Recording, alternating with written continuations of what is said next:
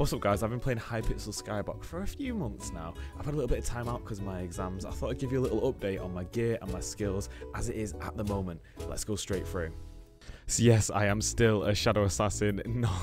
I did upgrade it all. I did come into a bit of money, so I made the decision. I should have bought a golden head though. I've got a Shadow Fury, Flower of Truth, Aspects of the End, and my Juju. I love it. My skills are Farming 27, Mining 36, Combat 31, Foraging 21, Fishing 27, Enchanting 43, Alchemy 21, Catacombs 23. I'm nearly on 24.